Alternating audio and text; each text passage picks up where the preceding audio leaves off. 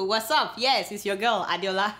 Where is it done? Just tell me, where is it done in a democratic country when we have a president? How can soldiers confiscate newspapers? Jay, Nigerians, they laid ambush for vendors of newspaper and distribution vans, the impounded vans and newspaper copies.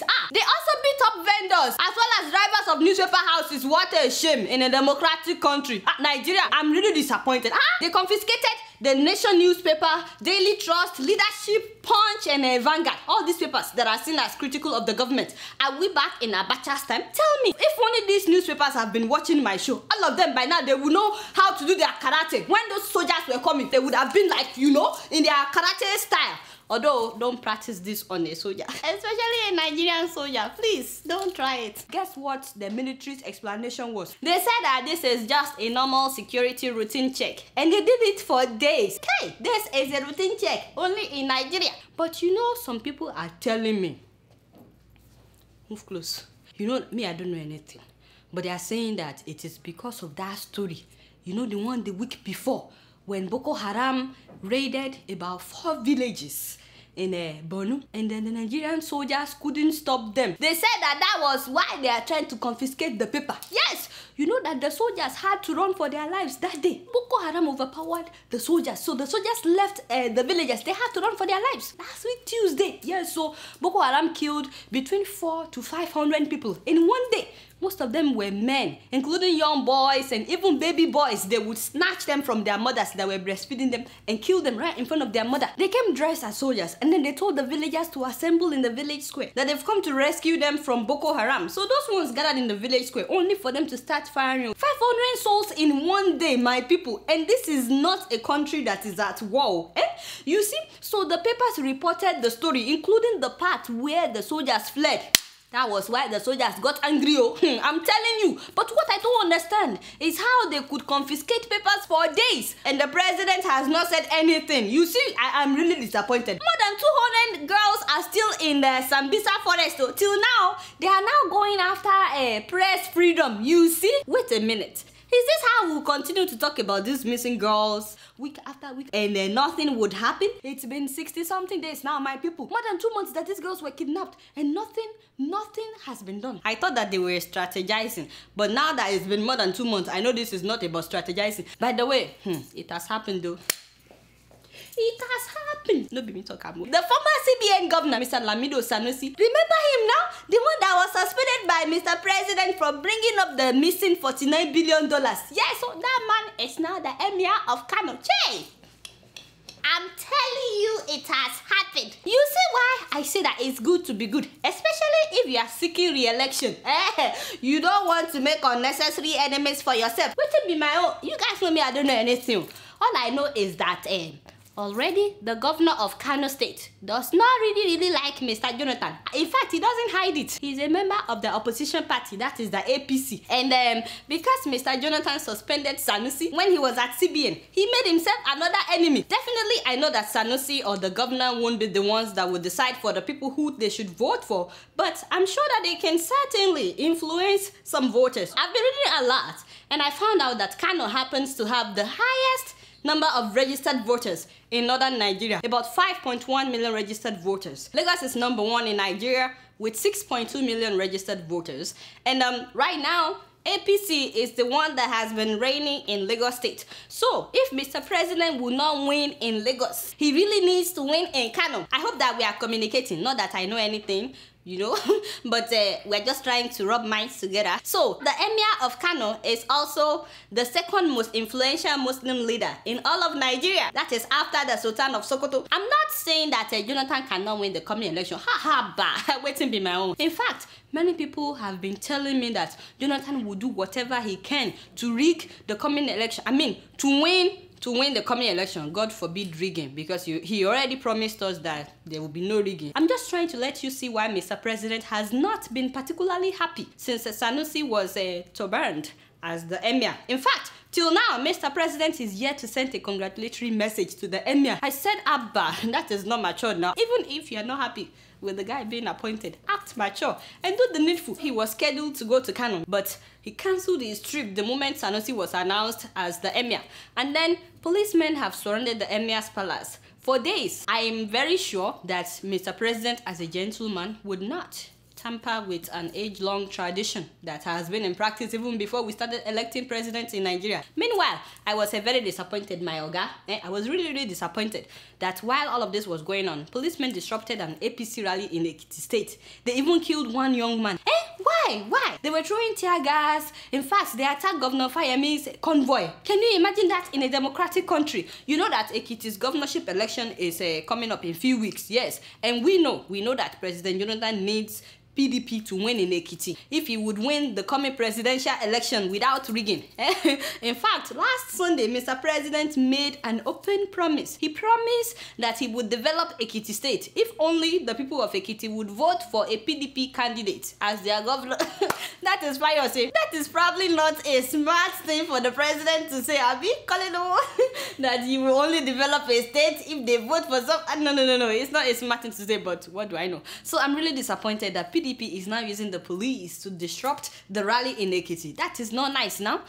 And as if that is not enough, with orders from above, Governor Amechi's chartered jet to Kano to go and celebrate with Sanusi. Do you know that it was grounded? In fact, they locked up Amechi at the airport in Kano.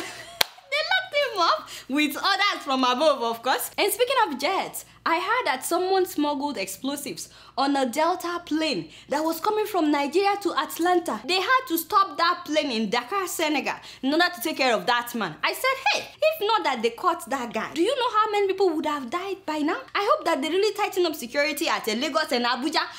Because if this guy can get on board with explosives, Boko Haram can get on board with explosives. Please, don't scare me anymore. Tighten up security. Yes, I'm coming home for Easter. No, Easter has passed. Easter has passed. Yeah, Christmas. Yes, I'm coming home for Christmas. Tighten up security. But back to what I was saying. As you guys know, I don't know much about this whole dynasty story. All I know is that Sanusi is from a royal family. His grandfather was the emir before the one that died. And now they made him the emir. End of story. Let it go. If only Mr. President had treated him right when he talked about the missing $49 billion, maybe now Mr. President could now hope to have some northern votes. 2015 presidential elections will be very interesting, don't you think so? But you know, everything that I've said so far, you guys know that I don't know anything. I beg, they all came from my little girl's mind. What do I know? Guess what? I'm just keeping it real. Moving on to Brazil, I'm so excited to tell you guys that World Cup 2014 has officially started. Yes, sir! So here we go. Ghana, so here we go. No. I beg, stop it. What is the meaning of that? Why are you playing me Ghanaian music? By that beautiful lady in Adeola, you know we both have gap teeth. People with gap teeth, but usually very good. That is a Miss Weyala of Ghana. Very beautiful woman, very great musician. But why are you playing me Ghanaian music? Have you been paid off? Now you are rooting for Ghana. One love my Ghanaian people. No offense, but this is the World Cup. We are winning this World Cup. We already know that. I beg, give me Nigerian music, Joe. Give me the power to win.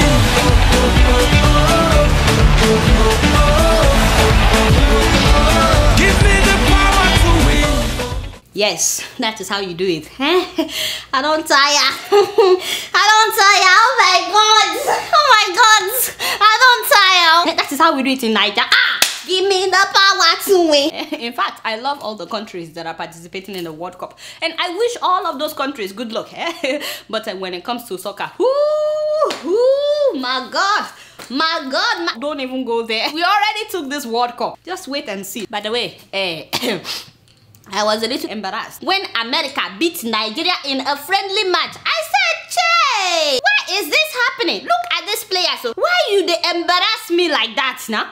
America. If you want me to give you private lessons, just say it. Just say the word. Anytime, any day. I don't mind. I know I'm very busy, but for you guys, anytime. But for you to be embarrassing me in front of everybody, America beats you, and you're able to go back home. What a shame. Anyway, this is the World Cup. Starting with your game on Monday, you better bring back the cup to mommy. Bring me the World Cup so I can touch it and bless all of you. I better give me that song. Give me the power to win. Moving on to the beautiful country of Uganda. How is it possible that Uganda, my Uganda, will be leading East Africa in a bank fraud? Bank fraud. Can you believe that? You are doing yahoo in Uganda. And please, I don't want to hear that they learn from Nigerians. Oh, it is because of Nigeria. No, please. Let everybody take responsibility for their own mistakes. In fact, some of you are too quick to blame Nigerians whenever a crime is committed. Why now? Apparently, Uganda loses between how much? Between $1 to $10 million every year. Between 1 to 10 million. Wait a minute. That's it. 10 million. No, my friend. Double check that figure. $10 million. That is it. It is right. Between 1 to 10 million. That is like chicken change in Nigeria. In fact, that tells me they didn't learn from Nigerians, because that would be an embarrassment now. $10 million. I mean, one minister can vamoose more than $10 million in one day. What is your problem? Why are you putting up this picture, my friend? Haven't we talked about this? This case has already been swept under the carpet. Why are you bringing it up again? Nothing will happen. Don't you know this is a touch not my anointed? Why are you bringing it up? Why are you looking for trouble? Have I mentioned any names? What is your problem now? Stay focused. We are talking about Uganda right now. Back to what we were saying, Jani, my people. It's good that you are catching them now when it's not more than $10 million. So please, those of you that are scamming people in Uganda, I beg, stop it. 10 million is a lot of money, you know. I understand though that Kenya loses more than that, as well as Tanzania. But when it comes to bank fraud, yes, Uganda is #1 in East Africa. That is not something to be proud of, my Ugandan people. So please, stop the yahoo. Guess what? I'm just keeping it real. Still on Nigeria. Today I have some great news. Yes, I'm so excited to tell you that the federal government has launched new commuter trains in Lagos State. Yes, sir. Yes.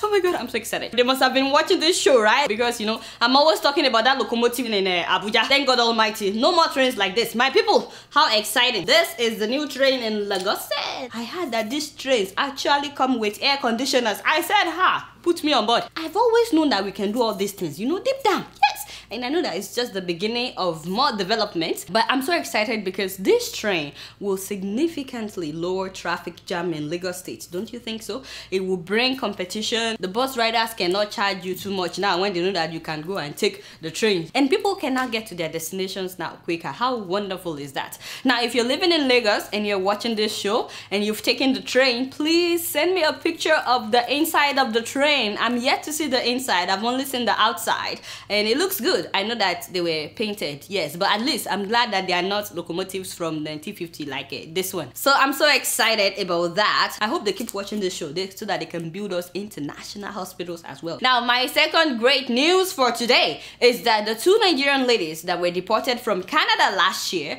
have returned back. Yes! I'm talking about Victoria Ordu and Favour Amadi. Both of them were deported last year for taking jobs off campus at Walmart store without proper student work permit. Now, the case had been going on since 2012 and that was the last time the girls were in school. So they've lost 2 years of education already. But thank God that they are back. But the government of Canada has really worked with them. I really appreciate the government of Canada and all the Nigerians that have been rallying for these girls, the churches that rallied around them, even the school, everybody at their school had been protesting on their behalf, and the government of Canada has finally allowed them to come back and resume school. The best part of the story is that Canada has now amended its law allowing international students to work off campus. I'm like, what?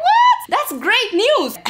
For those of you that are looking into going to study abroad, this is good news for you, my brother and my sister. Pay attention. This is a serious matter. Canada is allowing international students to work off campus. America wouldn't allow international students to work off campus. I'm just saying my own. Anyway, I spoke with both of them before they were deported. I got to interview them on SaharaTV, and the video is still on YouTube if you want to know more about their case and how to reach them. And guess what? I'm just keeping it real. Before I go, I want to thank everyone that has donated towards my single. Yes, we've raised almost $1,000. Yes. How many days do we have left? My people, don't wait till the last minute now. Some of you are waiting to the last minute. Why now, But thank you to everybody that has donated. I really appreciate you guys. Alright, y'all, it's been real and I'm keeping it real right up in here. Until next week, I'm gonna see y'all later. Peace out.